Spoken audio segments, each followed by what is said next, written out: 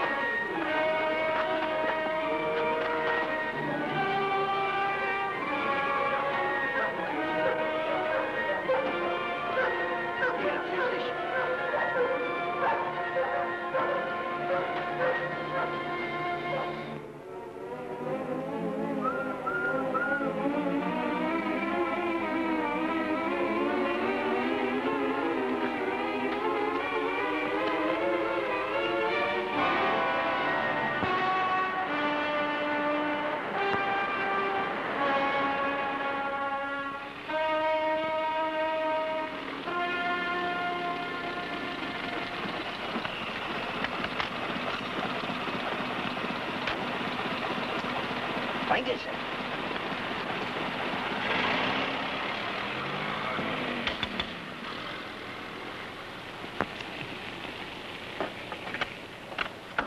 Mr. Kennedy? Yes, sir. Have you an appointment? He's expecting me. What name shall I say? Anderson. Will you wait in here, please?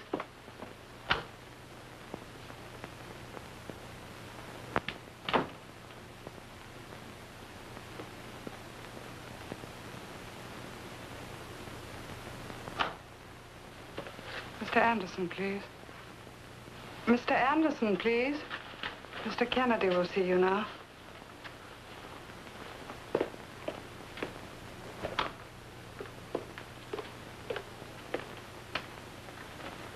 was told to come and see you. Yes, Mr. Anderson. Won't you take your coat off?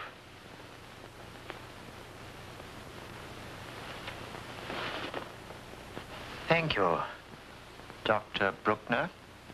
Tell me, what's to happen? Where am I going? I don't know. To Germany? I don't know. I'd like to go to South America. Is that possible? You can change in my washroom. You'll find a shirt and everything you need in there. Leave all your own clothes here. You'll find money in the pocket of that suit. Now, at 6:30 this evening, go to 142 Belgrave Square. Mr. William Lucas is expecting you. When you're ready, you can leave by the other door. Thank you.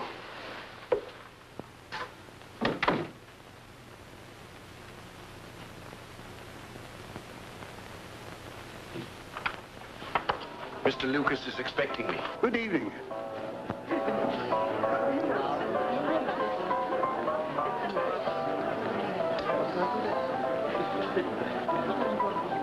Come and join the party. What's your racket? I beg your pardon? Come on, confess. We're all crooks these days. Something dark and sinister. Well, what's going to win the derby? Are you going to Epsom this year? No, I'm not going to Epsom. Oh, going away. Yes, I want to. Where to? I'm not sure yet. Out of England, I hope. On business, naturally. Mr. Anderson, I'm so glad you could get along. There's somebody here who especially wants to meet you. Thanks, I shall be very pleased. I'll take you to him. Will you excuse me if I drag him away? Of course. Please excuse me. This way. Professor. Excuse me. Professor, this is Mr. Anderson. Professor Inman is a very clever psychoanalyst. He knows everybody's secrets. I've heard a great deal about you, Mr. Anderson, and your work in the past. I'm much more interested now in the future. Yes, I can understand. I have a lot of problems. Perhaps being a psychoanalyst, you can help me. Yes. Come and have dinner with me tonight. I shall look forward to it. We have made mistakes, Dr. Bruckner. But while there's life in us, we shall fight on. And the web of the future is bacteria. Is there anyone still working on immunization? Yes, many are working. When we have discovered a method to immunize our own people against the diseases we shall use, we shall be armed. But now you are free too, Dr. Bruckner. And you will continue to work, so far as possible, where you left off. Where? Not in Germany. There everyone is suspect, everything is watched. Here, Dr. Bruckner. In England? Yes. You were lucky. You have learned to speak the language when you were young. You have no accent. You can work here without questions or interference. We wouldn't have taken this trouble otherwise. How can I work here in England? You have a chance. It could succeed, you know. But that's up to you.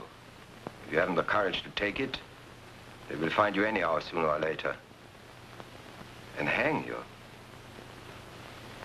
Yes. What's this chance you talk about? This morning, a Dr. Richard Forrester has arrived in London from Australia. He has been appointed bacteriologist at the medical research station at Gillington near Oxford. He's staying tonight at the Tivoli Hotel, room 313. Is he Australian? No, English. He has lived there about 15 years, working at a hospital in Melbourne. Hasn't he any family or friends here? Or as far as we know, he has no relations in England. But he may have friends. That is for you to find out, Dr. Bruckner. Here in this bottle is some phenol. By injection with a needle, death is almost instantaneous. We have tested it many times. Is this all the help I get? No. Here's a capsule. If you break it in your teeth, you will die within a few seconds. If anything goes wrong, you will use it. Well, Dr. Bruckner?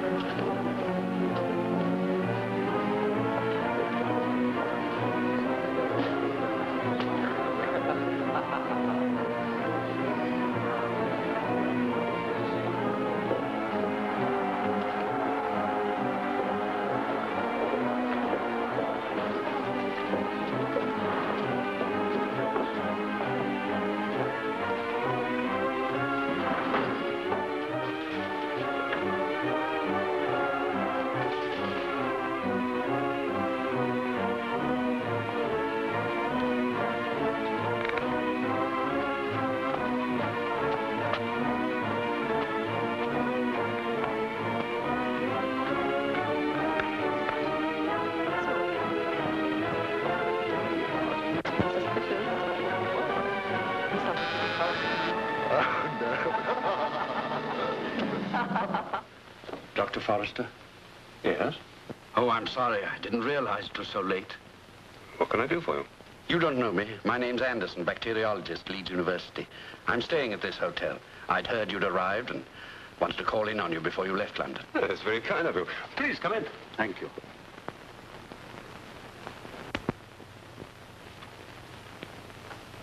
How was the journey? I enjoyed it. I needed a rest. I hope you don't think it odd calling in on you like this. I'm used to Australians. They do that sort of thing. No standing on form. That's what I came to see you about, Australia. I want to go there myself. I'm a bit tired of this country. Well, of course, after 15 years, I'm glad to be home. What about your family?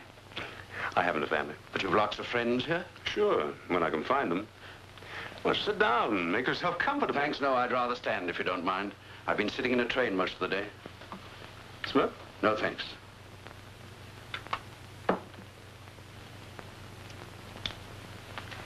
Well, what do you want to know about Australia? You like Melbourne? Very much. I hope you like Gillington. I must congratulate you. It's a good appointment. Thank you. When are you due? I'm going tomorrow. Morning? We'll arrive about noon. I hope they fixed you up with good accommodation. It's not easy these days. I'm lucky. There's a furnished house goes with the job, and a cook housekeeper. That makes things much simpler. Do you know any of the staff at Gillington? No, not yet. Do you? Not personally. If you don't mind my asking, who told you I was staying here? Mind my turning this on?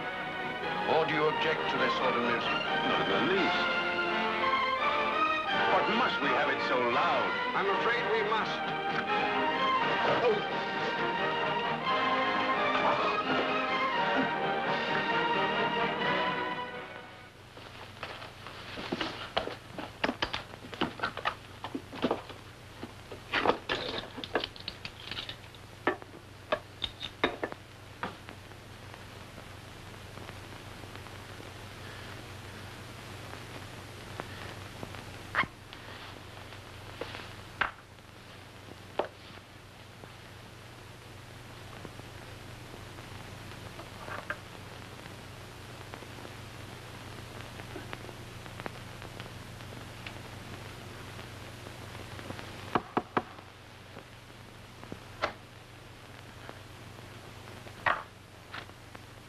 What do you want? You ordered a whiskey and ginger ale, sir.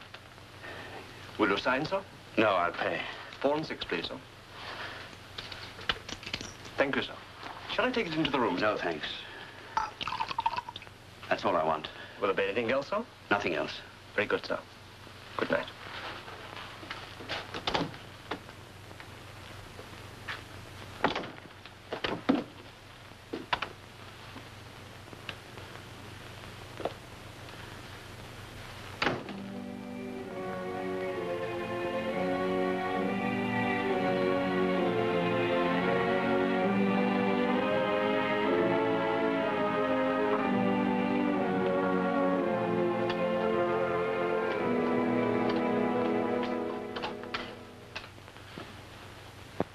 Will you please have my bill ready?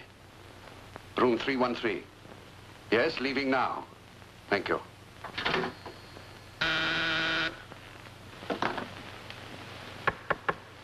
One moment.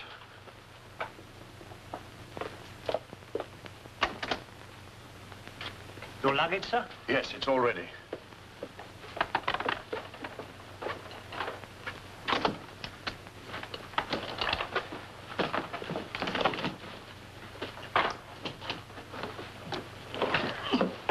Very heavy, sir? Yes. Never load a trunk this heavy from what you can buy in English shop, sir. I don't suppose you would.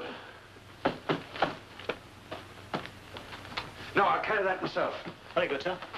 I shall want a taxi. I'll get you one downstairs, sir.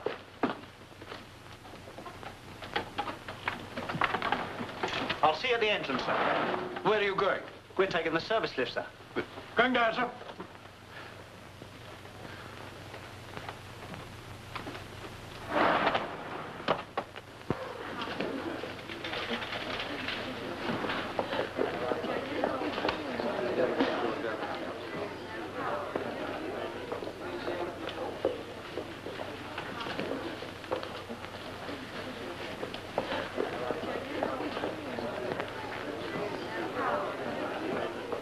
My bill, please. Room 313. What name, please? Forrester. Dr. Richard Forrester. Will you wait a minute? I'm in rather a hurry.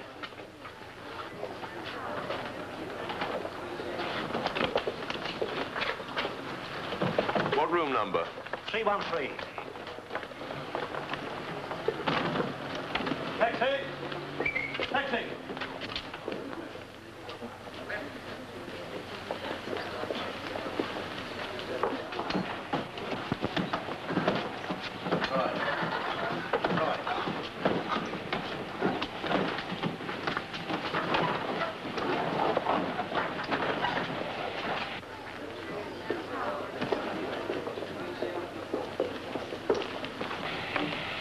Thank you very much. That's all right.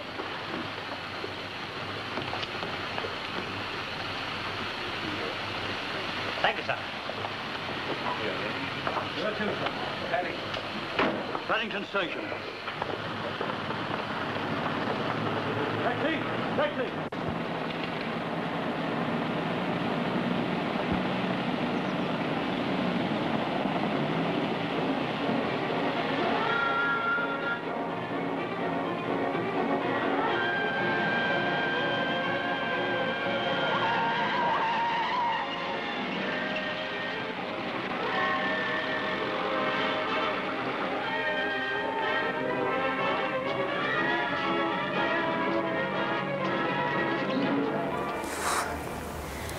All right, so first thing on the scavenger hunt was some exercise. I gotta do 10 jumping jacks. 1, 2, 3, 4, 5, 6, 7, 8, 9, 10. Now I gotta touch my toes. Let's see. Ooh, 1. I'm only gonna do a couple of those. 2, 3, 4, 5. I hope you guys are liking this movie. So it's kind of a interesting one. It's sort of a mystery and it's got some darker elements, but I wouldn't exactly classify it as like a traditional horror movie, which makes it kind of fun to show for us. So a little bit of something different and oh yeah, like okay, and then some stretching, arm circles. It was all written out. I don't really remember how many, but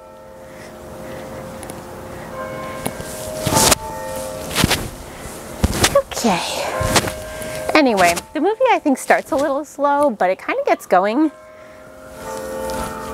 What else should I do for exercise? I just said like exercise. I listed a couple things like squats and jumping jacks and I'm blanking on any more exercises. We could do like the warrior pose and or like standing on one leg. No. Okay, that's enough exercising. And I gotta look at what's next on the list. It's probably something fun. All this stuff sounded kind of interesting as far as the scavenger hunt goes, but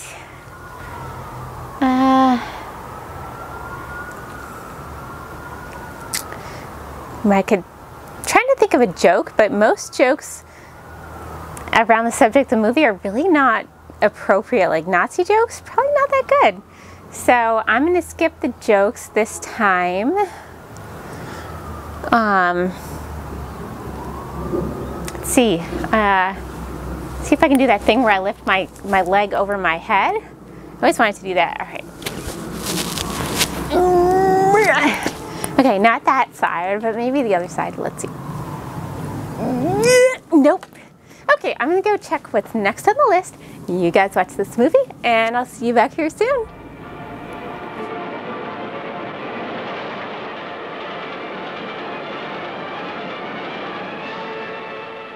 It is suggested now that this last escape of German prisoners was helped from outside.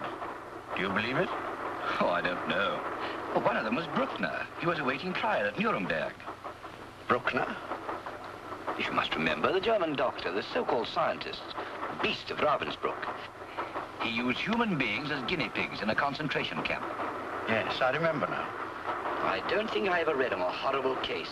To inject women and children with plague and other foul diseases, then to watch them die. I suppose he must have had some end in view. Yes, bacterial warfare. Any man who dabbles in that sort of thing commits a crime against humanity. What about the atomic bomb? What's the difference between any weapons and total war? Yes, I suppose you're right. Oh, it's war that's inhuman.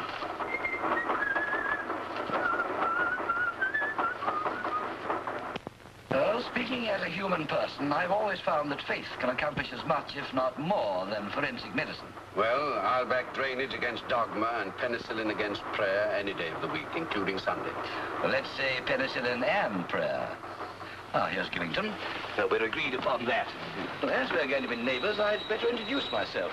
My name's Leighton. Mine's Forrester. I'm doing welfare work at the POW camp here. I hope to see you sometime. Thank you.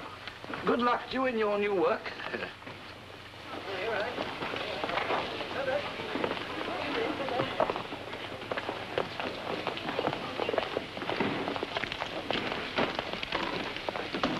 Those are mine. Yes, sir. And there's a golf bag. That's it.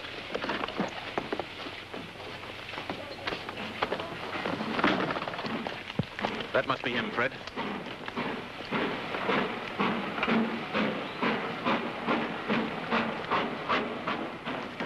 Dr. Forrester? Yes? I'm Rankin, your assistant. How do you do? I see you're a golfer. That's wonderful.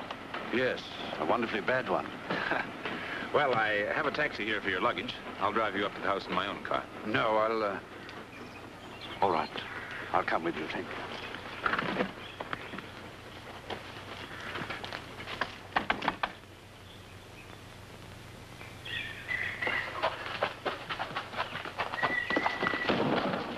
Here, take that end.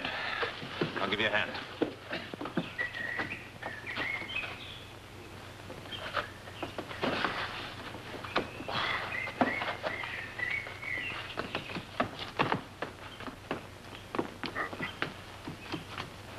No, I don't want it up there. Downstairs in the laboratory.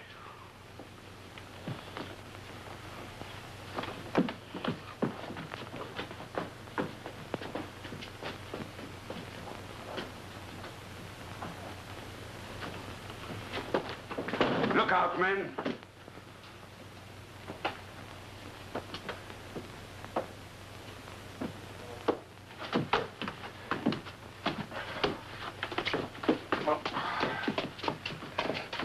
In the corner.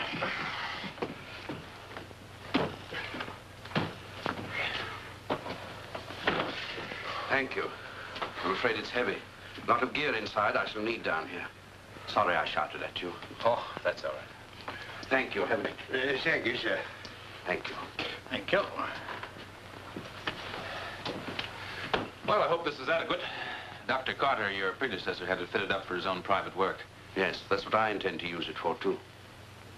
What's through there? That's the old wash house. Never used now. I shall want a few things changing. Well, I dare say we can arrange all that. You say you're living in the house? Yes, but that was purely a private arrangement between Dr. Carter and myself. If you prefer, I'll move out. We'll see how it works. But don't expect any social companionship. I shall be working most nights, sometimes very late. What, overtime? Oh, that's bad. That's very bad. Well, surely not tonight. Yes, Dr. Rankin? Even tonight. And perhaps you won't mind if I keep a date at the club. There's a special session on tonight. I may be pretty late. Not in the least. Sure? Quite. Right. Well, I'll see you later.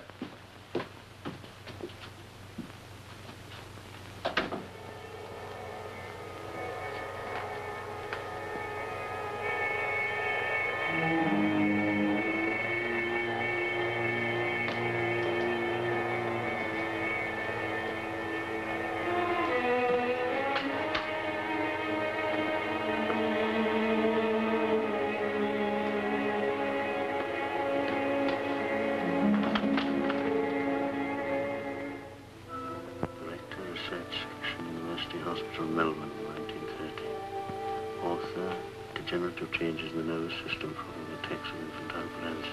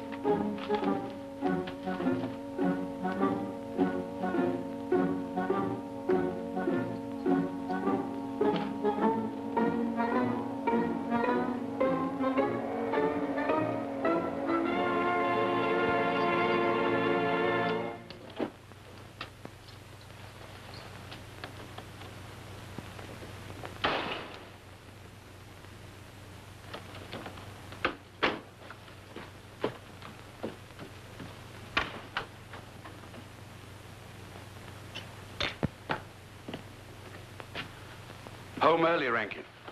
Oh, hello. I thought you were going to be late tonight. Well, after all, this is your first evening here. I scrounged a bottle of scotch.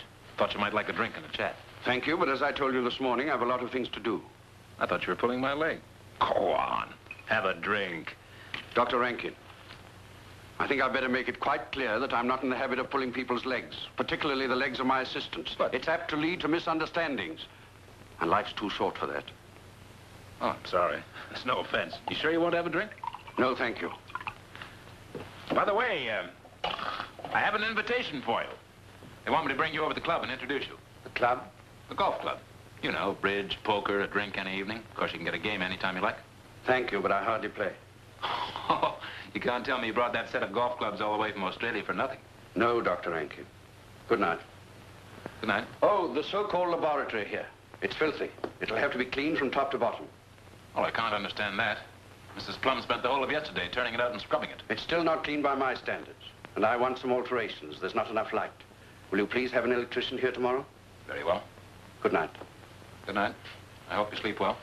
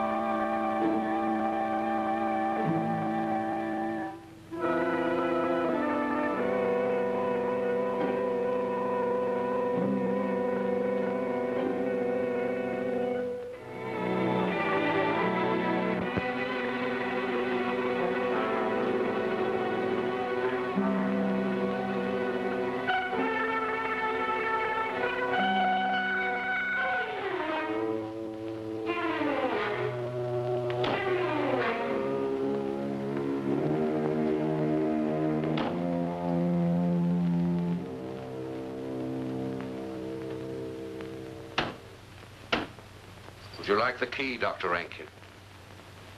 Go on. Open it up and have a good look. Perhaps you'd like to read my diary and my private letters. I came down to look at the lights. You were complaining about them. I'm sorry if I appear to be poking my nose into your private things. I apologize. In future, if I ever require you down here, I shall send for you. Good night.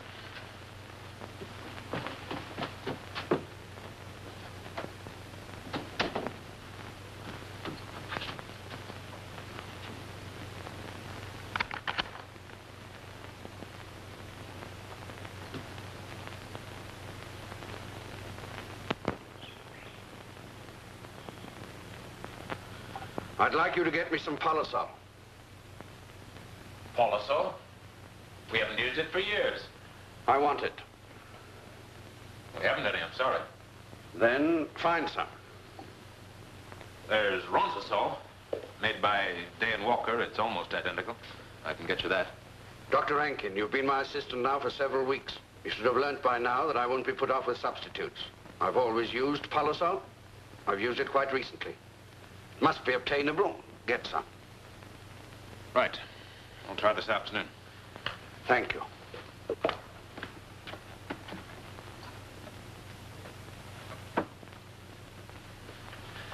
I think I found a vaccine against the common cold. What? Say that again. Come and watch. I want you to know all about it.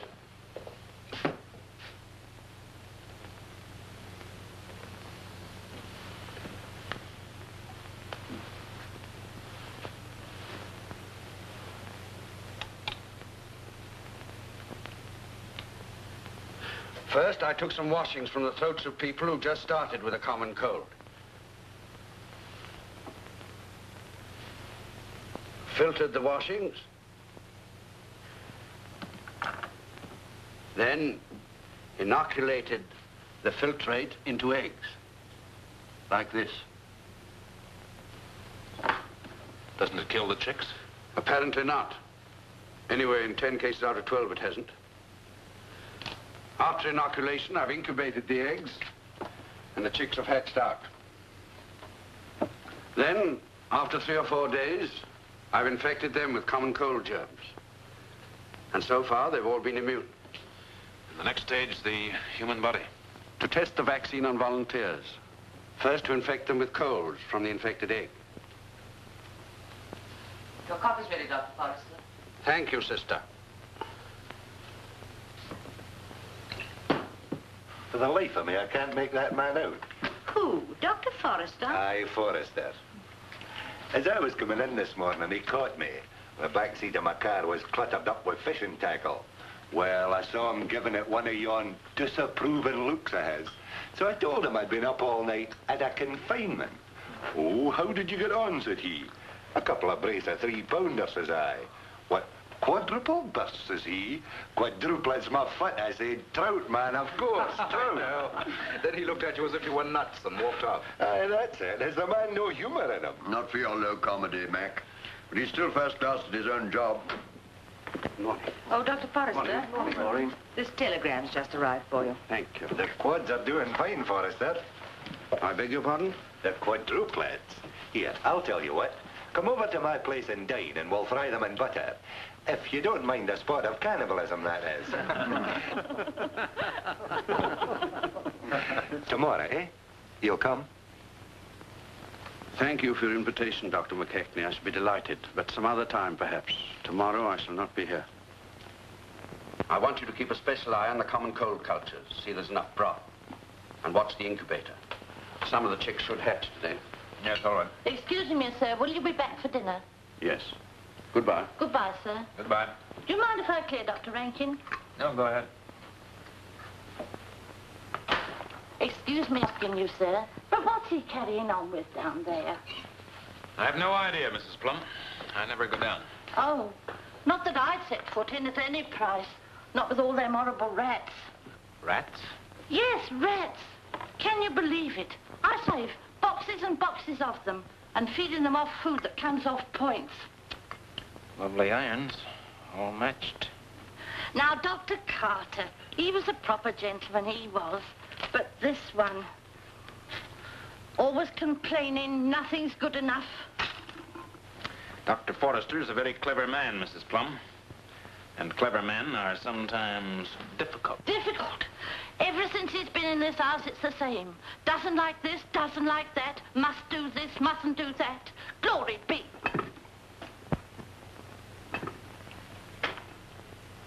It's funny. He said he couldn't play for toffee. If there isn't a cut on one of them. They've been used a good many times.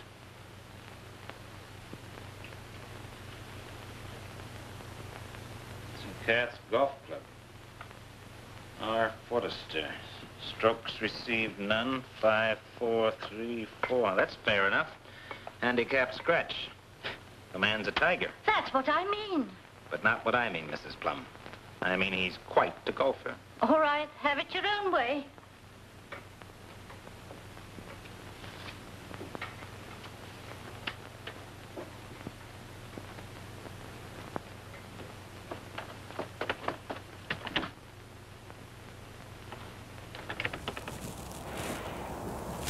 Welcome back. Hope you're still enjoying this movie. I know I am. It's an interesting one to watch. And I checked what was next on the list of things to do for the scavenger hunt, and it said eat a pickle, and I hate pickles.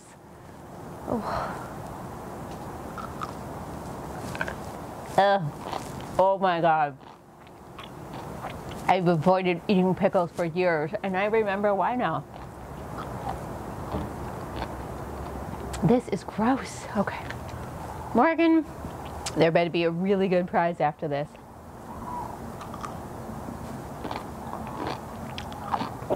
Ugh. Oh my God. I don't think I can eat it. Okay. I can't do it, you guys. Oh, I hate pickles so much.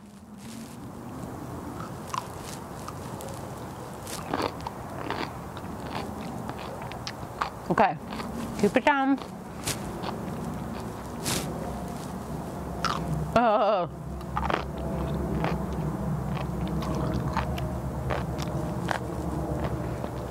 Okay, that was really, really bad, but I did it. And there's evidence.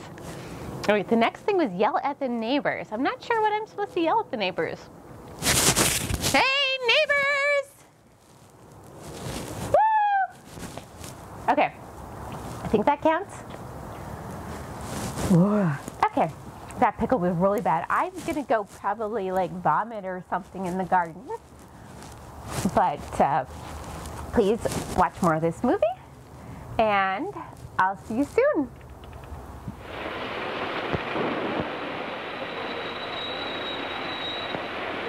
What room number did you say? 428. Thank you. No, I don't want to speak. Just want to send something. Thank you.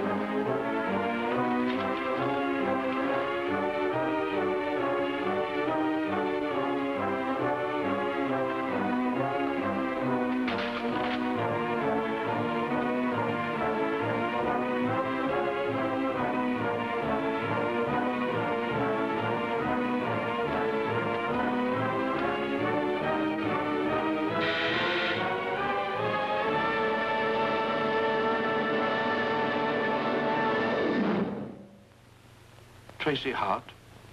Yes? Were you expecting Dr. Forrester? No. No, I thought I was to... You, Dr. Forrester?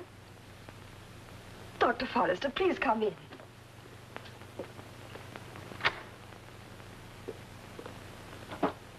It's very nice of you to call on me. How was the journey? Oh, a bit cramped, but I didn't mind. I enjoyed it. Well, you don't seem to recognize me. Well, frankly, I thought I would, but... You didn't? Well, it's rather a long time to remember. I was only about this high. I daren't work it out. 15 years. As long as that? Afraid so. Oh, by the way, I've got a letter for you from my father. It's in my luggage. Good. How is he? He's fine. So's Mother. They send all sorts of messages, and of course they're love to you. I expect you've other messages. I mean, for other friends over here. Yes, but not important ones. Well, you're here at last. Had you made any arrangements tonight? Planned to see anyone? No, I was going to see a film and then dine downstairs. The letter from your father, you say it's in your luggage? Yes, it's in my trunk. Would you like to see it now? No, it doesn't matter. Have you cabled them to say you've arrived safely? No, not yet. Never mind. I'll do that for you from Gillington. Do you mind? I want to hear the news. It'll be coming on soon. Of course not. Had tea? No, not yet. Perhaps you ordered some from the waiter. Or a drink or something. No, I haven't. I know, how stupid of me. You'd like a drink. I'll phone down. No, thanks. I don't want one. It's no good. Daddy gave the game away. He said you loved a drink, especially whiskey and ginger ale. I said I don't want a drink. It's a bit early. Then later, perhaps. Yes, later. It was nice of you all the same. Oh, I mustn't forget, I got some presents for you. Presents? Oh, just some little things we thought you might like. Well, that was very kind of you. Well, not really. We're so grateful. I am, especially. What's there to be grateful for? Everything. As I told you when I wrote from Melbourne, I want to make this my career. When you said I could come over and work with you, I was... Oh, do you mind if I turn the wireless down a bit? Leave it. Go on. What were you going to say? I was only trying to thank you for letting me work for you. I know I can't give any real help to you yet, but I promise to do my best. Daddy told me how busy you'll be and how much your work meant. I'll do anything you say, anything you want me to do. I work hard, any hours. I'm sure you'll soon find you can rely on me and trust me.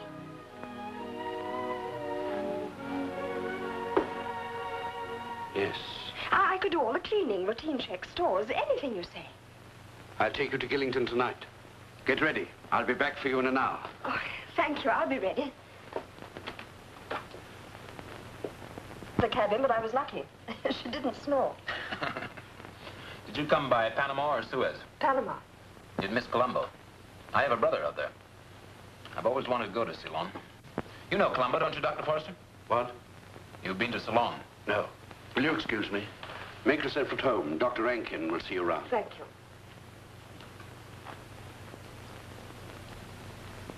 Do you mind if I ask a leading question? Well, do I have to answer it? No. Go ahead, then. Well, exactly what are you? Private secretary, private assistant, private girlfriend, or are you moving into my job at the station? Good heavens, no. Good heavens, no which? Good heavens, no all. Well, most of all, please don't think I'm competing for your job, because that'd be absurd. I couldn't. But you must know something about chemistry and bacteriology. Very little by your standards. How much? Tell me. I don't think it'll impress you. Go on, don't be so modest. Well, during the war, I was nursing. Then I became a sort of junior assistant to a bacteriologist in Christchurch who was working on plant diseases. Mm-hmm. I got very interested. So then I studied biology at the university, and later I got my degree. Good. Well, how'd you get over here? My father heard of Dr. Forrester's appointment at Gillington and wrote to ask if he'd take me as a sort of pupil assistant. You see, Daddy and Dr. Forrester were very old friends. Out there, of course. No, in England, years ago. You see, Daddy was a doctor, too. They were both in the same hospital. And then my father got an opportunity to go to Christchurch and took Mommy and me to live there. What about Forrester? Well, he heard how much Daddy liked it out there, and when he got the opportunity to go to Melbourne as a bacteriologist, he accepted. Did you see much of him? Well, my father saw him once or twice, but, oh, well, you know, it's a long way from Christchurch to Melbourne. Well, I'm glad you've come. This house needed a bit of someone like you. Thank you, kind sir. But I never expected to be staying here. Why not? Oh, well, naturally, I thought I'd be living in rooms. I'm very grateful to Dr. Forrester. Miss Hart. Yes, Dr. Forrester? Will you please come down? Oh, yes, Dr. Forrester. Oh, will you excuse me a minute? Certainly. You know, you're highly honored being invited down to the Holy of Holies. It's out of bounds to me. Mind if I clear, sir? I never mind if you clear, Mrs. Pete. What does all this mean, sir? That's what I want to know. Dr. Carter would have had a stroke. What does what mean? There's something peculiar going on. I can feel it in my bones. Your bones have got far too much imagination, Mrs. P. Well, what would you think? Bringing a young girl into the house without so much as a moment's notice, coming home 2 hours late for dinner, cool as you like, no explanation, and then announcing she'll sleep in the next room to him. Now, take it easy. Where else could she sleep? Anyway, he's old enough to be your father. That's just it. The older they are, the worse they get. You wait. You'll find out. This is a culture of plague. Black Death? No, Black Death was a bubonic plague. Then there's pneumonic plague. But a vaccine has recently been found for that. This is a variety of plague which will attack through the heart. The cardiac plague. The most deadly of all. German scientists were experimenting and planning to mass produce it artificially. Were they successful? I don't know. You look. Oh, yes. Only 2 microns long. Know how much a micron measures? 1,000th part of a millimeter. That's right. Now, this is how they're mass-produced. Roughly once an hour, these little fellows divide themselves. So in only 24 hours, under the right conditions, you'd have 10 million. Put end to end, they'd measure about 37 yards. And still they wouldn't be heavy enough to be weighed. In a relatively short time, you can cultivate artificially thousands of tons.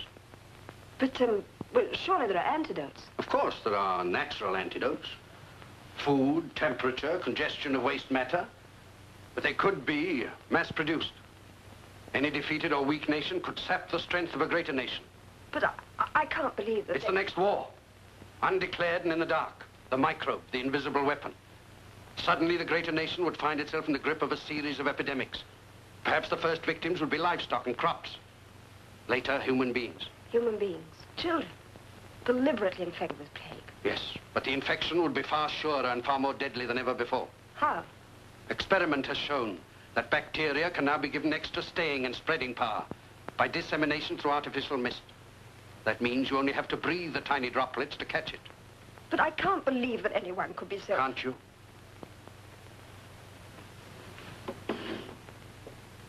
Look at this. This is an aerosol bomb. If the end of this were broken off in a crowded place, 80% of the people within 100 yards would be infected, and most would die. They wouldn't see the germs, smell them, or taste them. But about 3 days later, the first symptoms of the disease would show. Isn't there any defense against bacterial attack? That's what I'm working on. The defense is immunization. And I'm specializing entirely on the discovery of a vaccine against the cardiac plague. And you're helping me. This is the most important work imaginable. It is. How much progress has already been made? A great deal. I'll show you. The dead ones mean failure. They were injected with a vaccine, but it was ineffectual. Some of the live ones seem to be immunized. That alone is a step forward. But the final test will have to be made on the human body.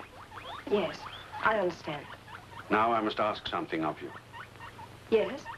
I want you to swear on oath that you'll never betray to anyone, no matter who, the nature of our work in this laboratory. I swear.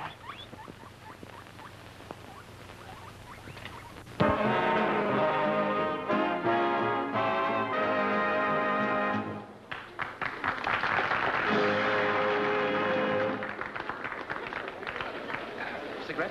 Yes, I'd love one. Oh, sorry. Come on, we'll get some. Oh. Good evening, Dr. Rankin. You look as though you're really enjoying yourself. Do you know Miss Hart, Mrs. Coles? How do you do, Miss Hart? No, we haven't met before. Are you just up for the golf dance with Dr. Rankin? No, I'm living here. Oh, are you? How nice now. Will you excuse me? I'll get some cigarettes. That's very kind of you, Dr. Rankin. Let's sit down.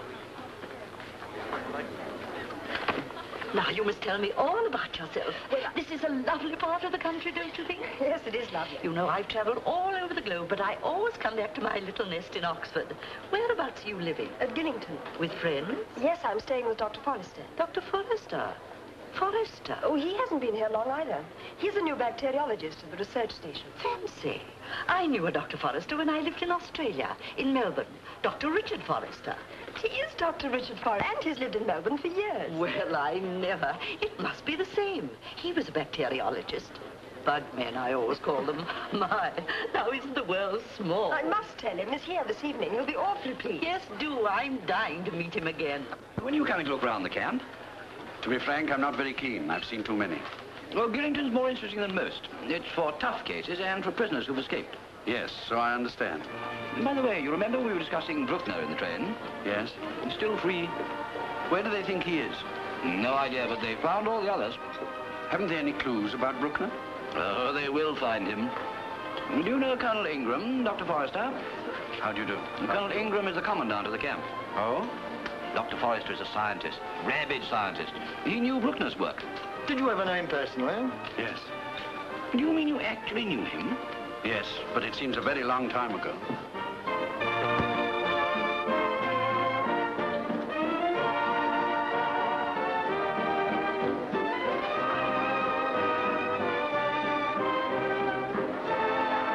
Whiskey and ginger ale for you, sir. And here's your very good health. Oh, and here's a toast to that bonny wee lassie of yours, Forrester. She makes me feel a good 10 years younger, and a man's as young as he feels. So you can take that as you like. That's your daughter, Forrester? Gosh, no, if he'd a daughter as bonny as that, she wouldn't be working as his assistant. Let's join in. That's a mighty fine idea. Come on, Forrester, lead the way. Oh, please, I'd rather not. Lend a hand, Colonel. Well, no take no for an answer. It's your duty, man. Come on.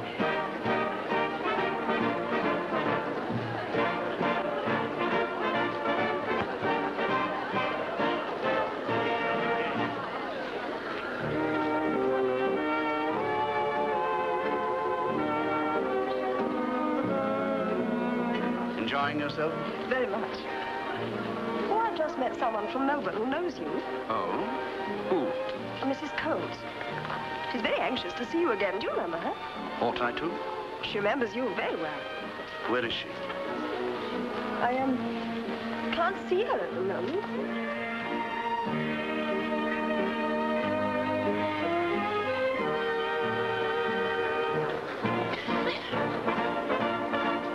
Good night, partner. No, not yet. Yes, I'd rather.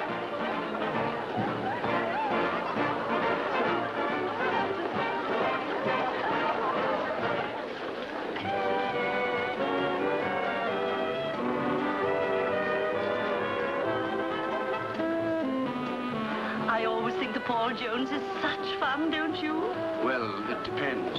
Take you and me, for instance. We might never have met if it hadn't been for the Paul Jones. What? That's how I met my husband. Really? He passed on, poor darling, 12 years ago. Oh, I'm sorry. Have you tried the apricot jelly? No. You must. It's delicious. Excuse me, sir. You want it on the phone? I won't give it. All right. You dance divinely. I could dance all the evening with you. Thank you. The pleasure's entirely mine. Where should we sit? Well, the truth is, I've an early appointment in the morning, and I thought of going... Oh, nonsense. You can't run away like that. Besides, I mustn't be left until the music starts again. I'm not as young as I was. Do you live near Gillington, Mr. Yes, quite close. I suppose you're a member here. No, I'm not a member. I don't understand. If you live in Gillington, why, we've never met before. Well, I haven't been here very long. I know you'll think me awfully inquisitive, but is your work in Gillington or Oxford? Would you care for a cigarette? Oh, thank you. I'd love one. Come on, let's go out and get some air. Well, Oh, come on. I really ought to find Dr. Forrester. I think he'd like to talk to Mrs. Coles. What? Dr. Forrester and Mrs. Coles? Oh, that's a very good idea. Well, look, there they are together. He's recognized her after all. Well, that lets us out. Let's go while the going is good. All right. I haven't yet. Would you excuse me now? Of course. I hope we shall meet again, Mr. I hope so very much. Good night. Good night. Not just now. Mac, I need your help. Well, have a drink first. I've just had a message from the camp. There's trouble. Another of those kangaroo trials. What in the name of fortune are those? One of the prisoners has been beaten up, badly injured. Too bad, only one. Our own doctor's in town for the evening. I've got it and you want me, is that the idea? Yes. All right, if I must... Never mind. Stay where you are. On second thoughts, I think I can manage. Oh, you won't offend me. Thanks all the same. Don't mention it. Thank your better judgment, sir. Please ask Dr. Rankin to tell Miss Hart that I'm leaving, and I'll wait for her in the car. Yes, sir. Thank you. Oh, Dr. Forrester, I'm sorry to have to ask a favor, but there's been an injury at the camp. I must find a doctor. I haven't been in general practice for years. It's only a question of a temporary dressing. Our own doctor will be back in an hour or so. I'd rather not, I'm sorry. Surely Forrester wants a doctor. Any complications and I'd be responsible. No, you're wrong. Entirely my responsibility. Will you come? All right. Good. My cap? Are you staying? Yes. Would you mind telling Miss Hart that I'm leaving? And that I'd like her to ask Dr. Rankin to drive her home right away. Well, so soon the girl's enjoying herself. I'll keep my eye on her for you. I'd rather she came home now, if you don't mind telling her. That's fine. Hello, I am here because I took a little break from the scavenger hunt. I was getting kind of hot and tired. Figured I'd sit down for a little bit, and I wanted to talk a little bit about a subject very related to this movie. So, in this movie, the scientist, doctor guy, is doing experiments, trying to make cures for things, you know, questionable ethics, and that's obviously very closely related to what happened in real life during World War II and with the Nazis. And, you know, I think that it's interesting that this movie was filmed in 1948, so very shortly after the war. It seems kind of insensitive to use this subject matter in a movie, but I don't know. Anyway, so Nazi experiments were really a thing. Obviously, I think everyone knows about that. So between 1939 and 1945, at least 70 medical research projects were conducted on humans by the Nazis in concentration camps and other places. And what's noteworthy about this is that not only were they performed on humans, but they were given no regard for ethics. They had no ethical guidelines, no restrictions. They could literally do anything in their experiments, which really is extremely sadistic. You wonder if these people are even interested in science or if they were just sadists. But either way, maybe they were so caught up in the scientific aspect that they didn't even care, but it's really not excusable in any way.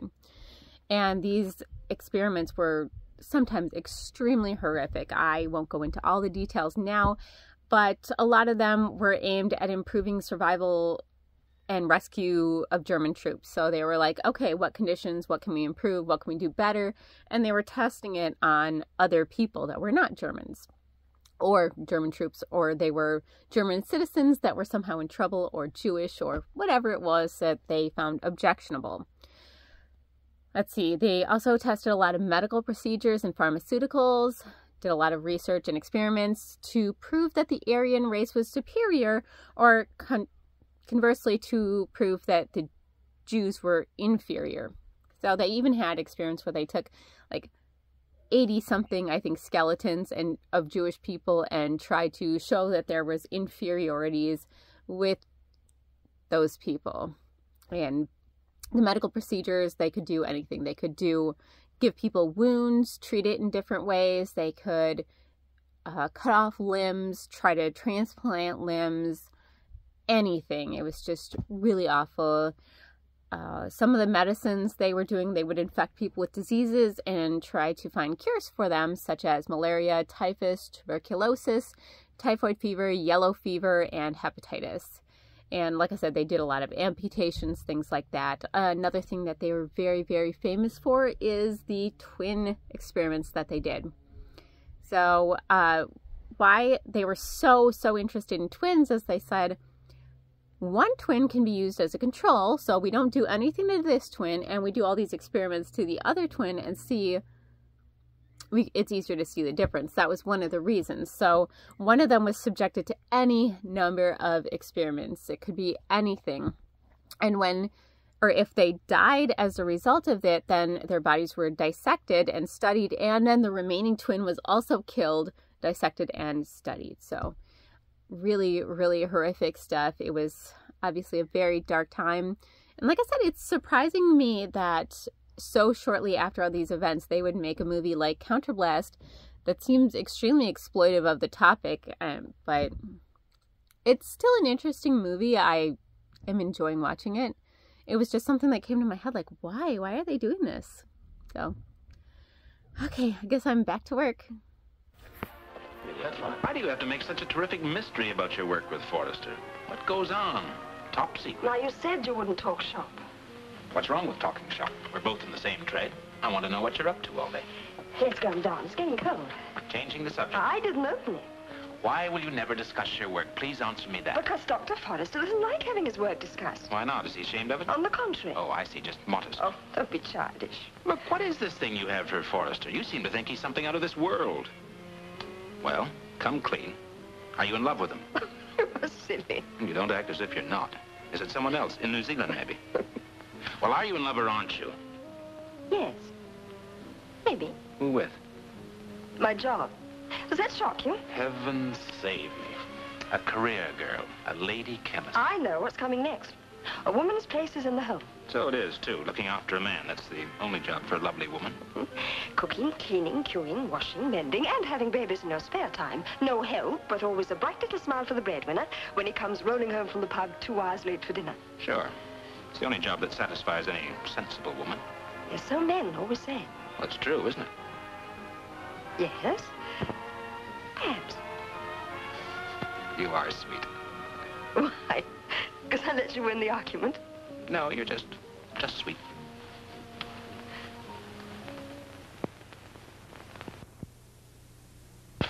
I better give him something to quieten him down. Got a hypodermic and some morphine? Yeah. Right, fill it, 1/2 grain. Yeah, well... Speak English? Yes, sir. Well, pull yourself together. I told them the truth. Go on. Get it off your chest. What did you tell them? They lie, even to themselves. They make believe that another Hitler will come. Der Tag. I lost all I had, even my wife. I spat. I told them Hitler made savages of the German people. Give me the syringe. Fetch some more hot water. Jawohl.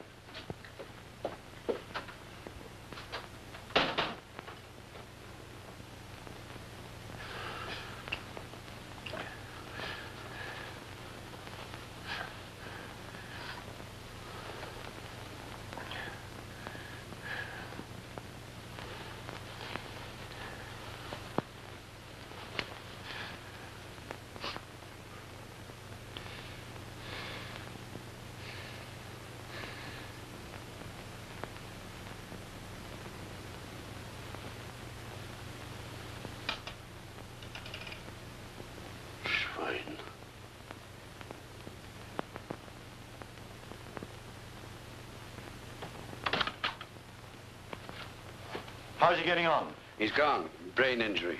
Well, one bad German less.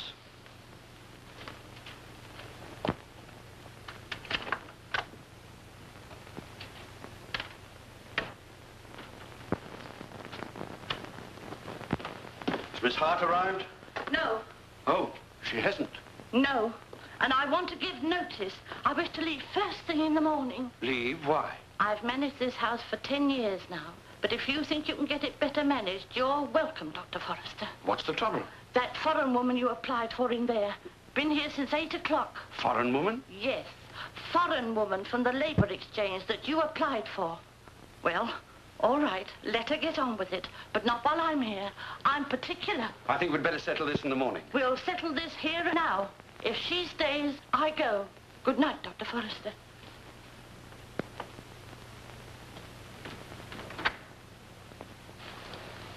Guten Abend, Herr Dr. Bruckner. Who are you? I'm Martha Lert. I've got a letter for you from Professor Inman. Please sit down.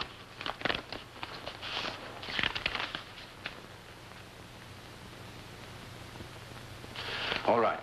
You will sleep in this house. Officially, you will be my maid. How are you progressing, Dr. Bruckner?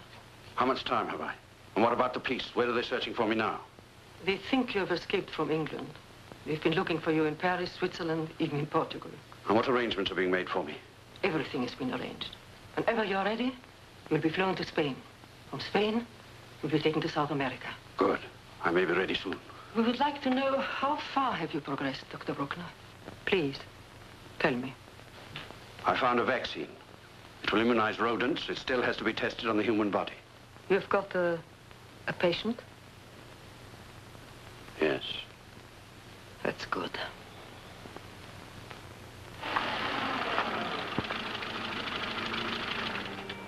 Engine trouble, Dr. Rankin?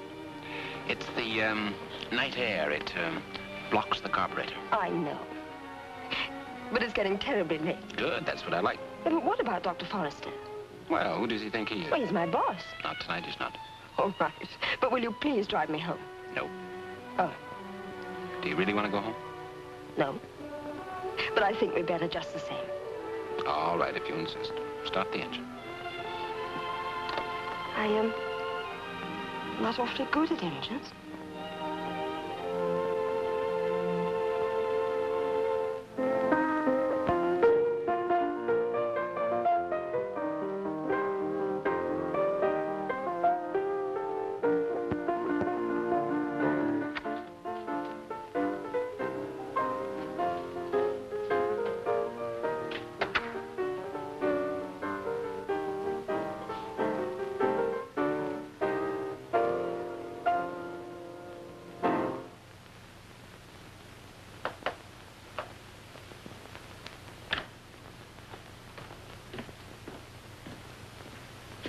If Tracy's late, it's not her fault. She wanted to leave earlier, but I wouldn't let her. It was my car. Go and wash the lipstick off your face. I hope I've made it perfectly clear this has nothing to do with Tracy. I want to speak to Miss Hart. Good night, Tracy. Good night. Good night. Come in here.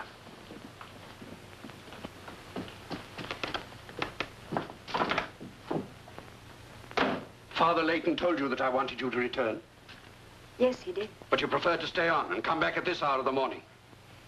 If I've made you angry, I'm so sorry. Do you always behave like this? But I haven't done anything. Haven't you any self-respect? I don't know what You're just a cheap little... You better go to your room.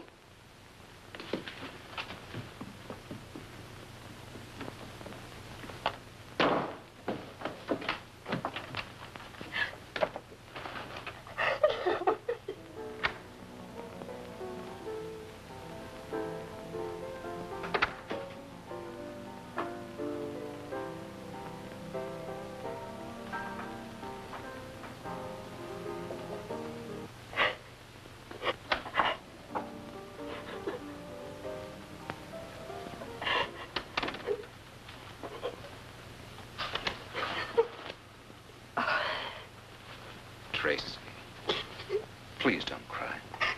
You mustn't pay any attention to him. Why, the man's mad. He's a maniac. I'm getting out of here tomorrow, and so are you. If you stay any longer, he'll drive you insane. I'll find rooms for you. No, it was our fault. Look, Tracy, this isn't 1870. You're not 15. What right is he to behave like the Grand Inquisitor? I know why he's angry. He feels he's responsible.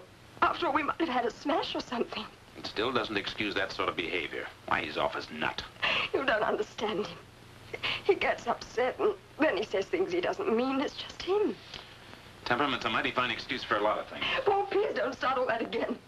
He's very nervy at the moment. He told me he can't sleep. I can't sleep either, since you've come to this house. It doesn't get me any sympathy, though.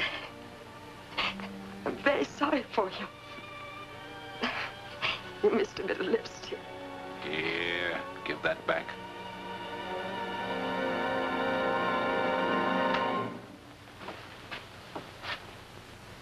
Rankin, pack your bags and get out. Now.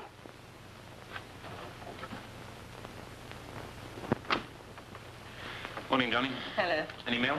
No. Sleep well? I didn't sleep at all, if you want to know. Ah, me, young love. Johnny threw me out last night. Why? What on earth for? Oh, I'm all ears. Ah, he's crazy. I was leaving anyway, but I've been looking everywhere. I can't find a place to live. But why? That's what I want to know. I thought you would. Well, you can go on wanting to know. Oh, that's far worse. I shall begin to think it's something quite unspeakable. Well, I hope you enjoy it. Anybody asking for me? Dr. Forrester. Oh, can't he take no for an answer? Mac used to use it. Why don't you try him? Good idea. Thanks, Johnny.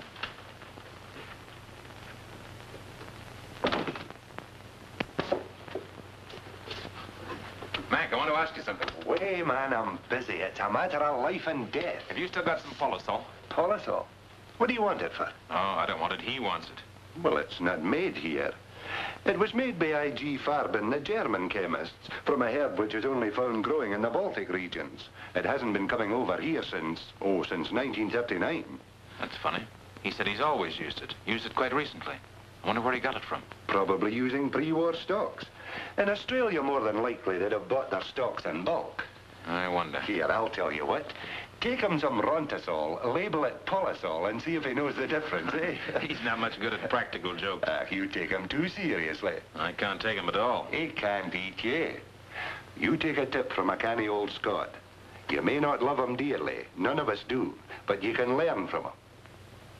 He knows what he's doing. Johnny's got some Rontasol in stores. Ask her. Okay, Mac. Thanks.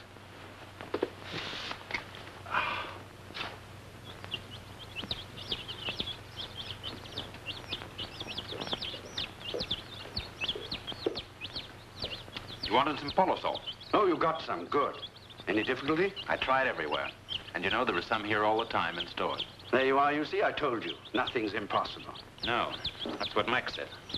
Oh, Rankin, there's something I want to make clear to you. Yes? I never allow anything that happens in private to affect my professional work. My relationship with you here will not be influenced by what happened last night.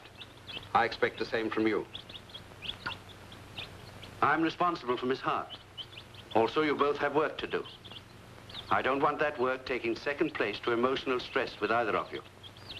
I think, for a time at any rate, I'd rather you didn't see her. Is that how Tracy feels, too? I haven't consulted her.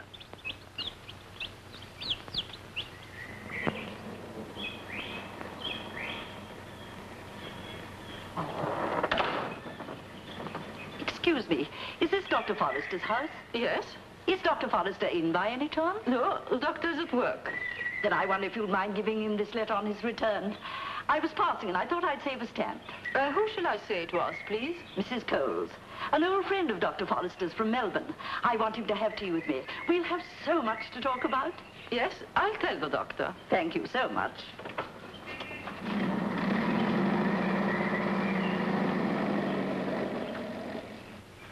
For you. Thanks. Hello. Tracy? Yes. Yes, it was all right. I'll tell you later. No. No, nothing. Are you alone now? Good. I'll come right over. Bye-bye. I'm out if anybody wants me. I'm sure she does. Mutual.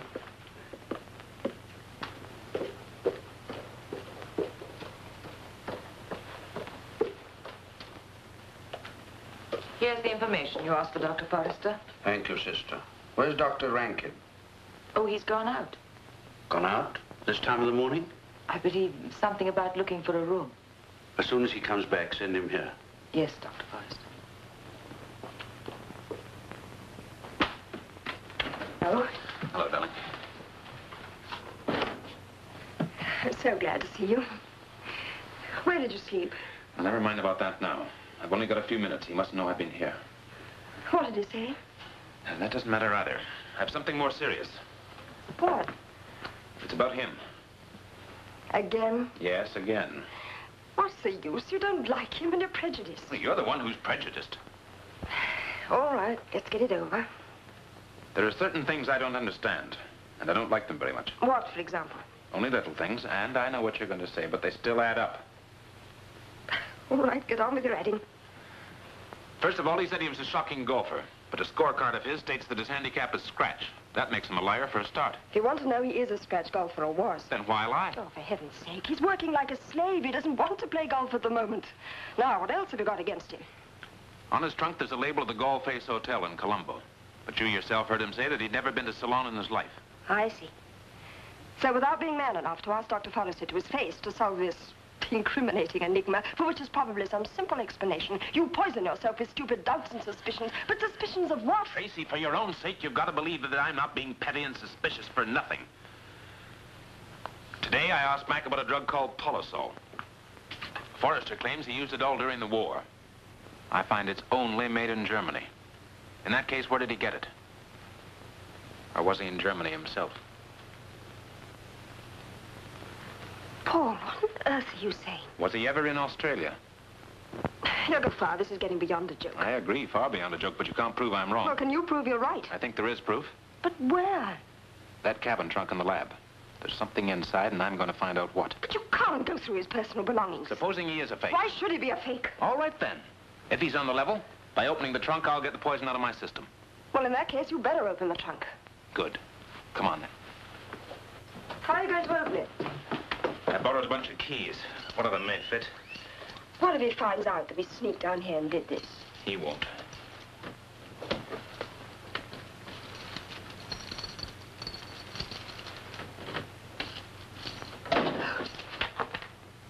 Oh, door. You'd better lock it.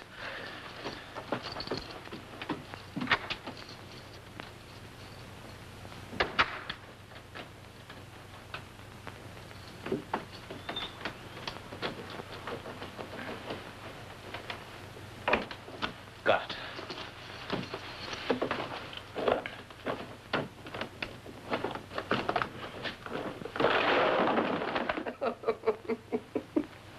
Books. This Cybodian experience in osteopathy. Doctors don't believe it. All right, I apologize. Well, I hope you're feeling better. What's he want to keep books in a trunk for, anyway? He's a tidy person. Doesn't like junk. I've never seen these books in this house before. I suppose they came by submarine from Germany. No. They came from Jesson's second-hand booksellers in Oxford. There's the label. For heaven's sake, are you trying to start another mystery? This trunk was just as heavy when he came. What was in it then? That's what I'd like to know. Can't you stop trying to prove a black is white and take something on trust for once? For your own sake. Look. Brilliant people like Dr. Forrester are sometimes eccentric. Oh, I'll admit he's clever. Be generous, then. Make allowances for things which you think are odd. All right. But there are limits, you know. When it comes to trying to stop a fellow from seeing his girl, it's going a bit too far. Is that what he said? Yes, this morning. When do we meet? I'll phone you this evening. First chance I get. Sure? Good. Must rush. All right, this one said, pick up all the poop from the wolf boy in the yard. Ugh. Yeah, this is not a very fun scavenger hunt. Ew. Okay. This can go there. That's gross. Okay. Wolf boy poop, wolf boy poop. I don't know why Morgan put all this stuff on the scavenger hunt list, but okay.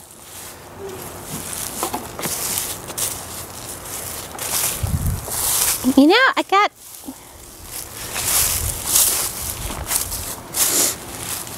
I don't know. I don't really see. Oh, there you go.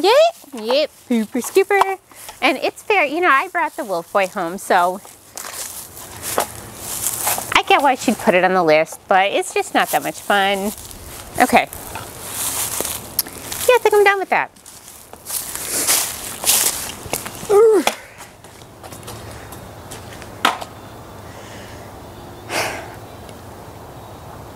It's kind of nice out today, so that's good. It's been pretty cold. Haven't liked it. I don't go outside in the cold ever, so it's been nice enough to go outside. I don't know where Morgan ran off to. I think she said something about going to the store. Ugh, maybe she's getting more pickles. Ugh. Anyway, so I hope you guys enjoy more of this movie, and I'll see you back here really soon. So this is Mrs. Coles. Not Bowles, Coles. Can I speak to Dr. Forrester, please? I'm sorry, Dr. Forrester's not at home. Oh, he's late. Will you tell him I telephoned? I'll try again later. Yes, I'll tell the doctor. The name's Mrs. Coles. Yes. Thank you. Goodbye. Goodbye.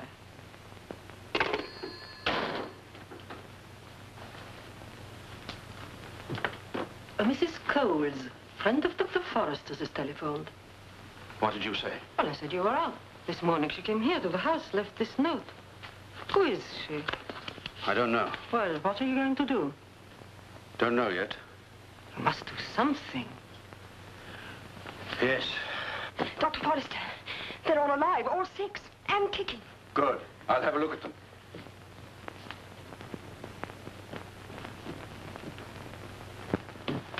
By the way, Mrs. Coles, you know the woman from Melbourne. Oh, yes. She's written to ask us for tea next Sunday. Are we going? No. Do me a favor, Tracy. Ring her up and make an excuse. She's such a bore.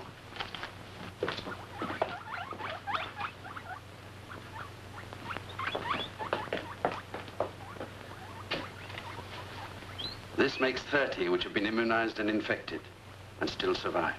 It's wonderful. Tracy, tonight I must speak to you of something. Yes? We have reached the final stage. We have found a vaccine which 30 times out of 30 has immunized a rodent. The time has come when we must make the same test on the human body. Yes, I know. If successful, it means that our country, after immunization of the people, will be safe. To other countries, this bacteria means certain death. Pray God it'll never be used. The way that we, you and I, must look at it is that if it's true that I found an effective vaccine, then we have served humanity. If I could lend my own body for this last test, I would. Gladly and proudly. I'll I'll do it for you. Tomorrow I shall vaccinate you. About 10 days later, I shall infect you. If you resist the disease, we've won a great victory. If you don't, and I want you to realize that you may not. May I ask you something? Yes, what is it? Before you infect me, I want to see Paul. Are you in love with him? Yes.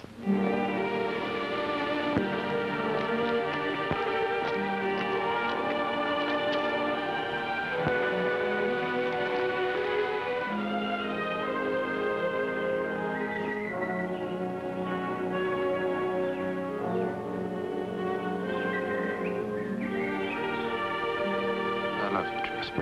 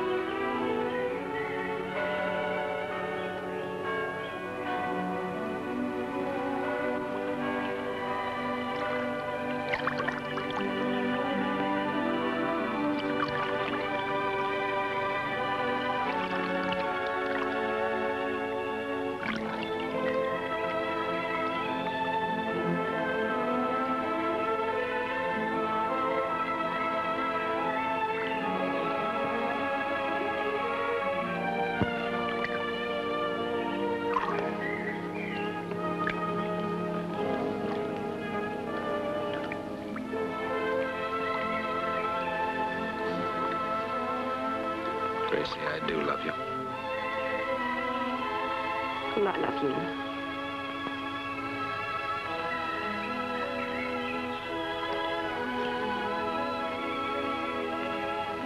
Marry me? Marry me. Paul, don't ask me again. Darling, I adore you. Please be patient. Marry me.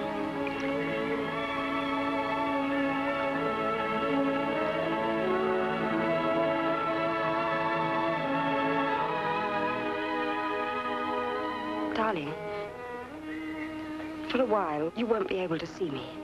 Then I swear to you I'll know what I want. Please, be patient with me. No, I must see you. No, darling, you won't see me. Try to understand. But I've got to see you. No, Paul, no. Give me time. Please.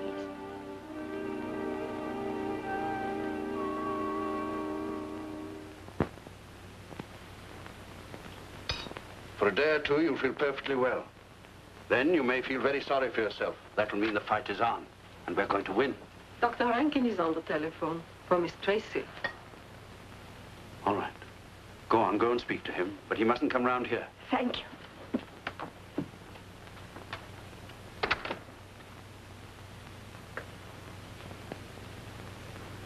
Tracy, I try to understand you, and heaven knows I have the patience of Job, but it just doesn't make sense. Well, are you all right? Good, then why can't I see you? Did you say it was Dr. Rankin who wished to speak to her? I see. Well, will you please ask Miss Hart to phone me? Do you mean to say she's so busy she can't spare 1 minute to speak on the telephone? Well, frankly, I don't believe you.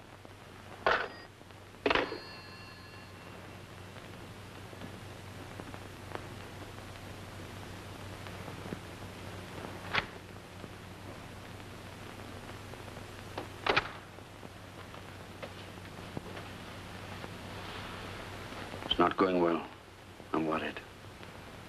I think I shall have to give her something to help her through. No. But she could die any minute. If you help her, this experiment will prove nothing. Leave her.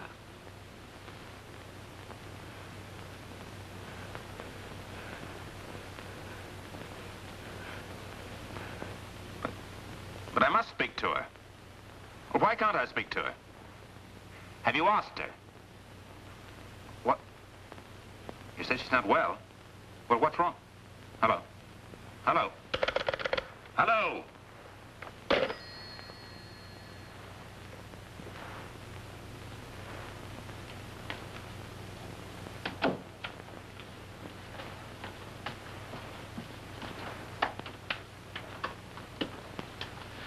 I'd like to see Miss Hart, please.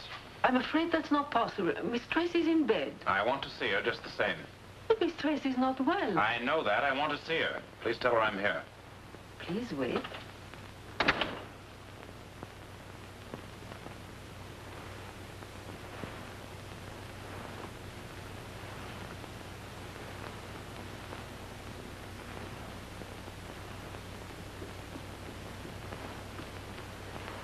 Miss Tracy sends her regards, but she doesn't wish to see you tonight. I see. Right.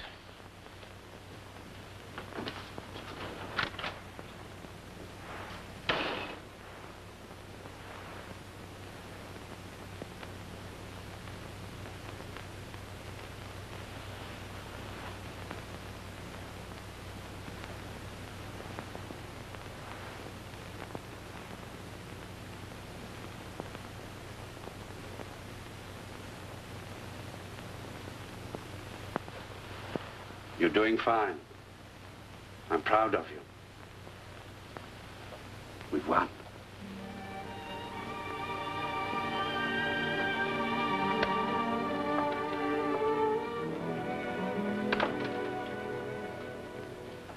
It's over. She'll be all right. Congratulations. I'd like a glass of champagne. Yes.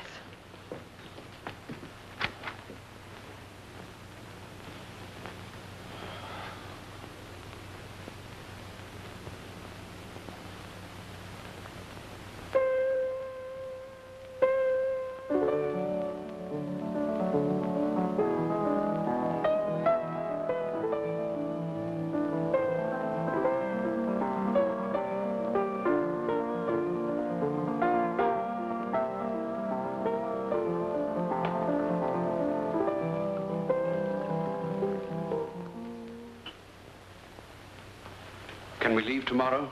Yes. Tomorrow, then. Inman will pick you up at 3 o'clock at the entrance to Baker Street Station. You will leave England the same night. Good.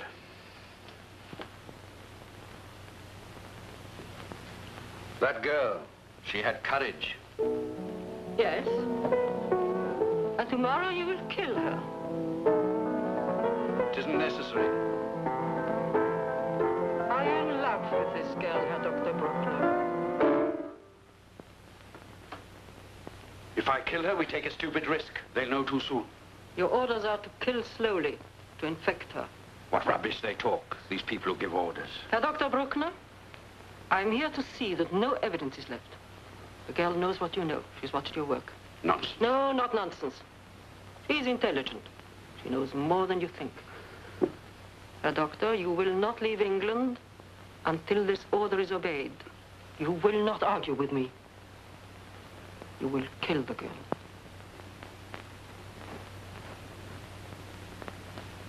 Well, Dr. Bruckner, what is your answer? Yes, I'll kill her. Good. I shall remain here until I'm sure.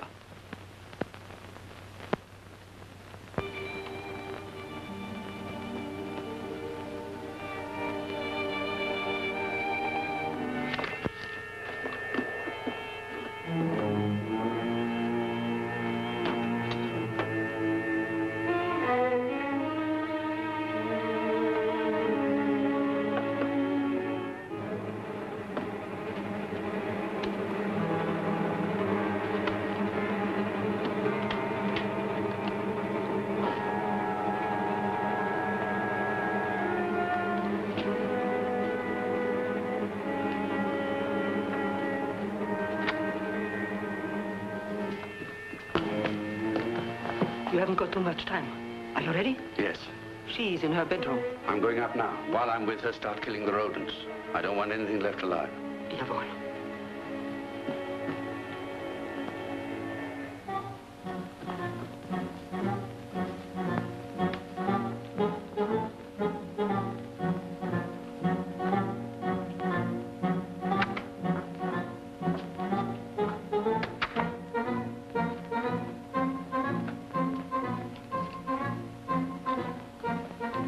Did you sleep well? Yes, I did, thank you. How are you feeling? Oh, a bit tired, but much better.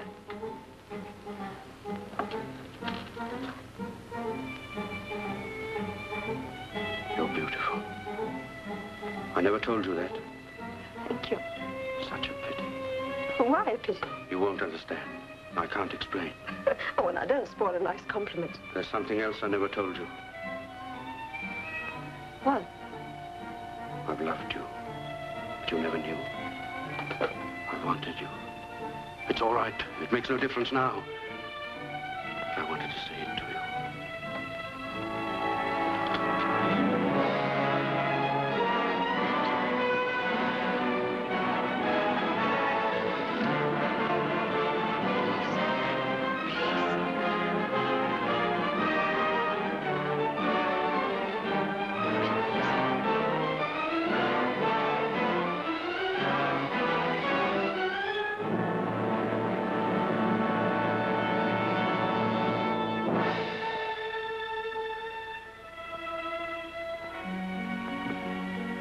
I'm going away today, now.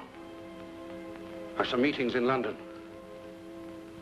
I want you to take it easy for 2 or 3 days. And don't leave the house. You're not strong enough yet. There's nothing for you to do. The rodents have been destroyed. Just rest. And don't see anyone. Hello. All right, this movie's going well. I'm getting done with my scavenger hunt list. I'm almost at the end, so I'm really excited to see my prize. The next thing on it was sweeping the patio. So, see, I got a broom. And here I go. You know, which is weird because Morgan said she was going to do this, but yeah, whatever.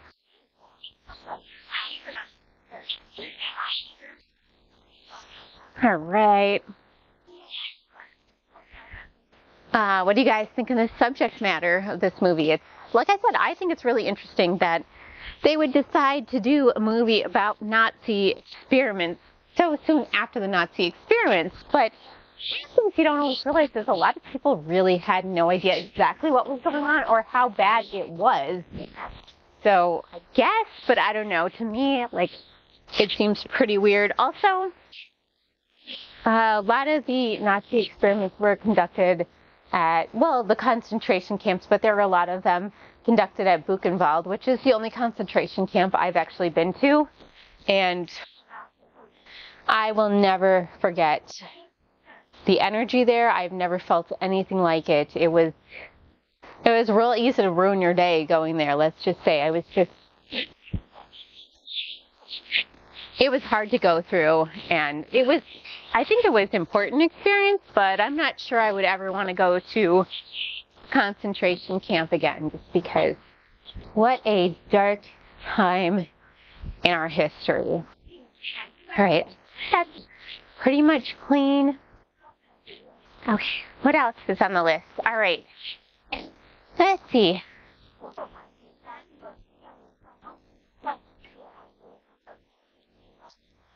Oh, I have to go paint something. All right, so I have to go paint the side of the house right now. And I think oh yeah, so I see there's a portion with paint missing. I'm going to paint that just, you know, because why not? And then I think that's the end of my list.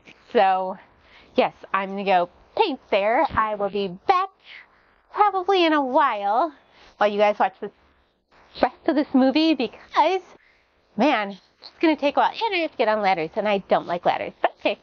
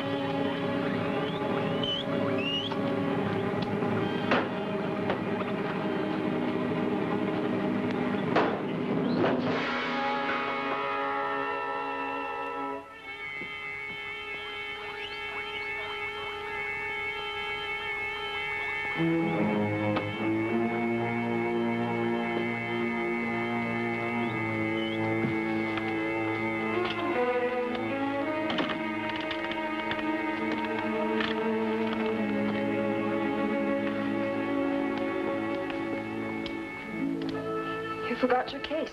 Thank you. Martha has left us. She's left us. Just like that, without a word. Yes. Never mind. I'll manage somehow. Perhaps I ought to stay until you... No, I'll be perfectly all right. Are you quite sure? Yes. Goodbye. Have a nice time. Goodbye. One day you'll know how much you helped me.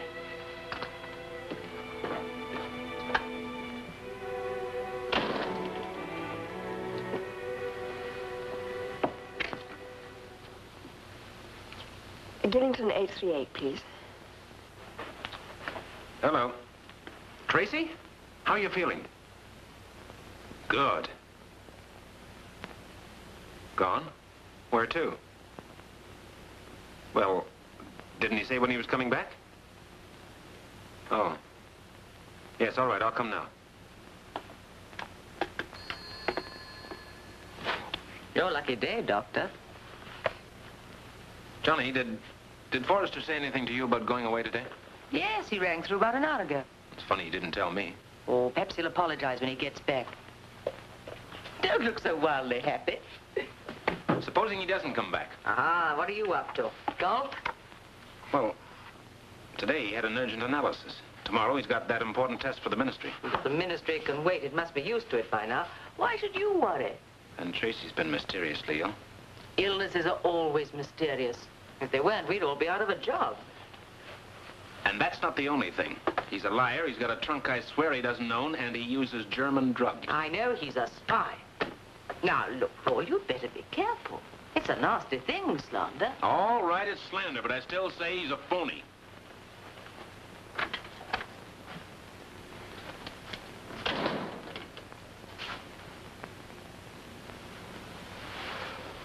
Hello, stranger. Hello, darling. Well, let's have a look at you. Hey, you look awful. I know. Do you have to tell me? What's been wrong? Nothing much. Anyway, I'm all right now. I want to know what was wrong. Why were you ill? It was nothing. By the way, where's that check woman or whatever she says she is? She's gone.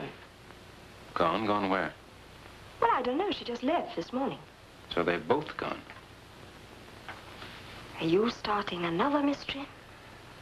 Look, Tracy, you knew you were going to be ill, didn't you? I didn't know there was going to be an inquest. But you knew.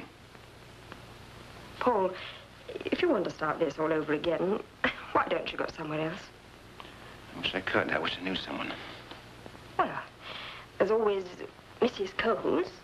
She'd be highly delighted, I'm sure. You're right. I will.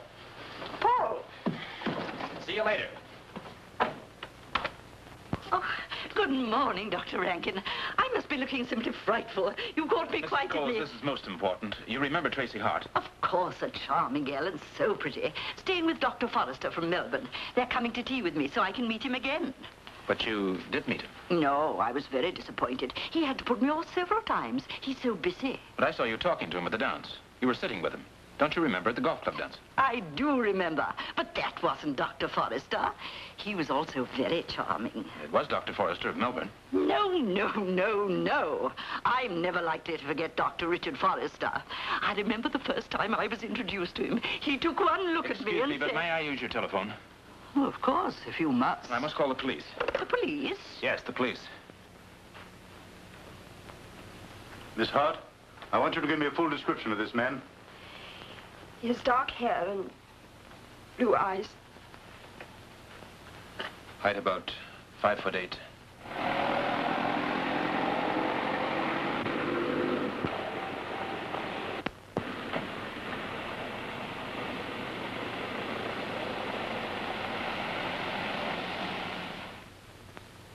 Now, this aerosol bomb or germ container, what does it look like? It was a small metal cylinder, about the size of a DDT spray. Do you know what was in it? Yes. Culture of plague. Did he say anything about it? He said if it was dropped and broken in a crowded place, 80% of the people within 100 yards could be infected. Most of them would die. Did he say anything else? He said they wouldn't see the virus or smell it or taste it, but in about 3 days' time, symptoms would appear.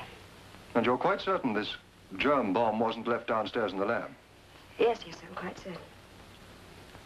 Well, I think that's all. Thank you, Miss Hart. Good day. Good day.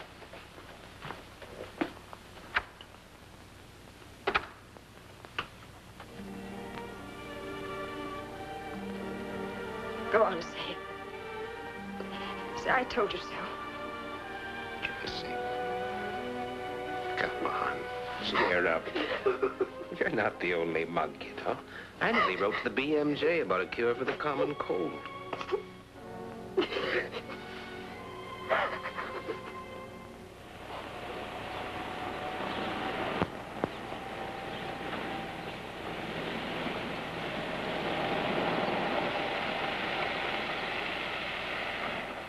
Last seen wearing a grey chalk-striped suit, soft grey trilby hat, red tie, striped shirt, and black shoes. And probably carrying a small brown leather suitcase and grey overcoat. End of message.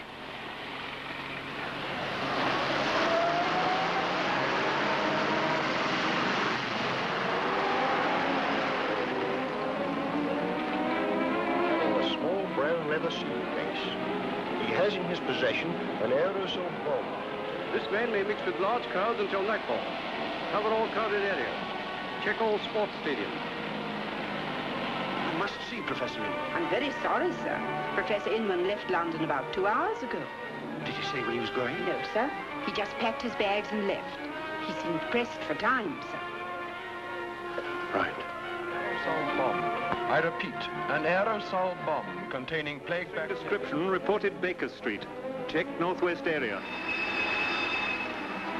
I'm sorry, sir. Mr. Lucas left London an hour ago. Expect him back. He said, not for some time, sir. This man is dangerous. He is probably armed and will resist. Check White City, Fulham, Stamford Bridge. Check White City, Fulham, Stamford Bridge. Check West Ham, Leighton, Haringey.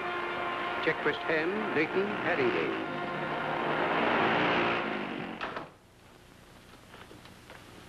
Where's Inman? Where's Lucas? I don't know. Why did they leave? Look at that.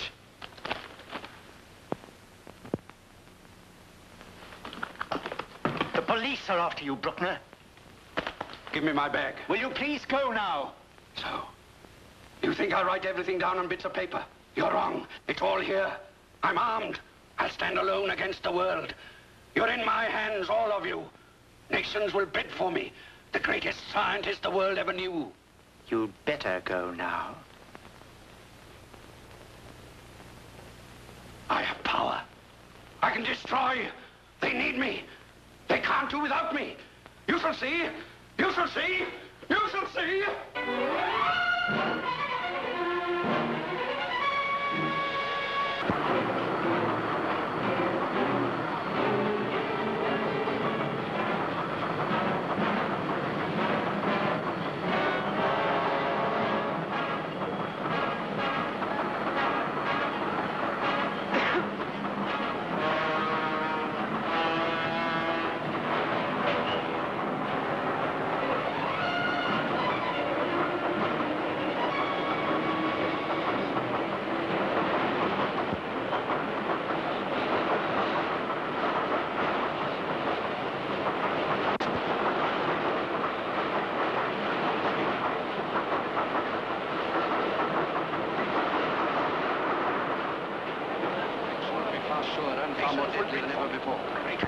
War. Power in the dark. I can destroy. The invisible. They need me. They can't do without me. You shall see. You shall see. You shall see.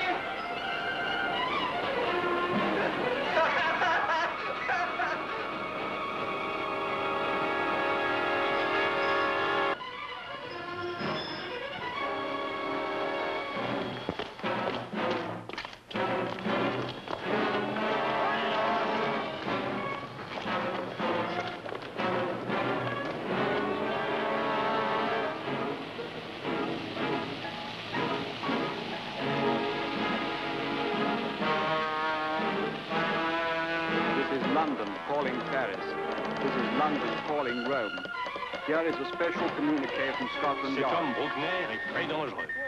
Méfiez-vous, il se peut qu'il soit armé. Scotland Yard, calling all ships, ports, airports and coast guards.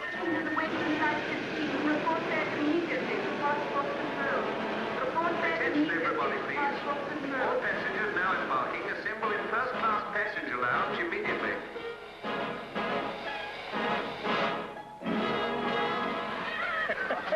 Here you are. Your drink, sir. Keep the change. Thank you, sir. That sailor, Dutch? Yes, I think so. Ask him if he'll have a drink with me. Gentlemen over there wants to know if he'll have a drink with him. A large whiskey. Oh.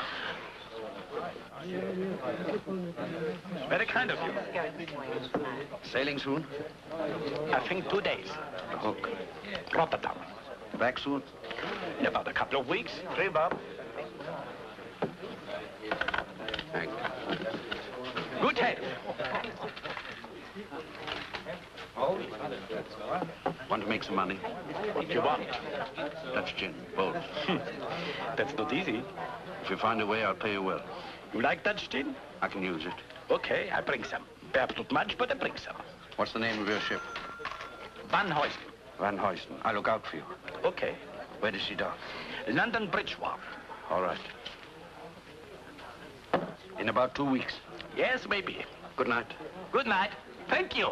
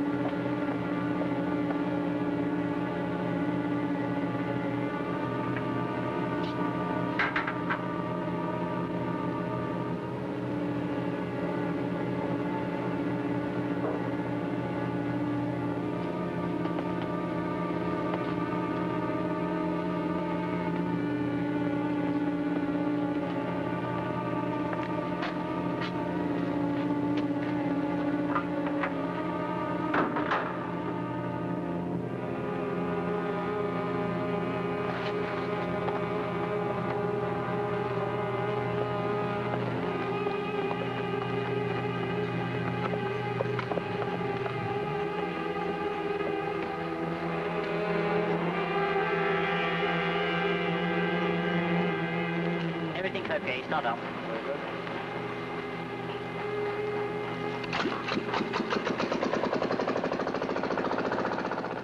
Check, give capacity 41872. Give a capacity 41872. Cyanide 82 ounces. Cyanide 82 ounces. Okay.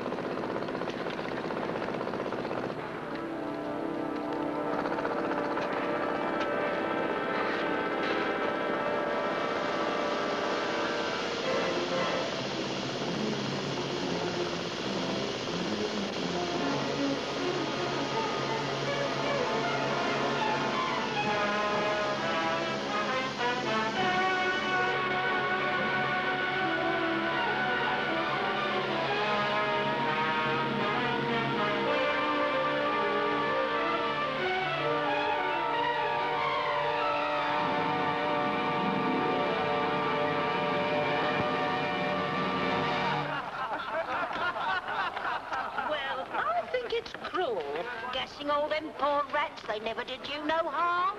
Madame, there is no such thing as a harmless rat. To a good riddance.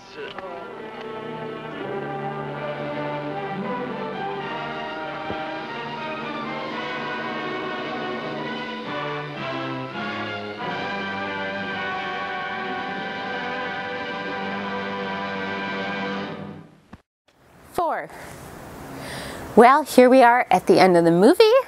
I really enjoyed it. I did not see that ending coming. Okay.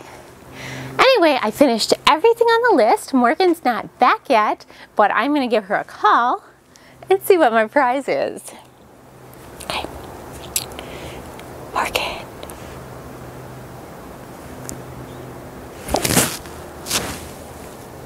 Oh, hey Morgan, where are you? Store, yes. You did say you were going to the store. What are you getting? More pickles. Okay, yeah. What else? Oh, yeah, okay. So, Morgan, I saw the scavenger hunt you left me. I thank you so much for leaving me something to keep me busy and give me something to do today while showing the movie. But what's my prize? I finished it all. Wait.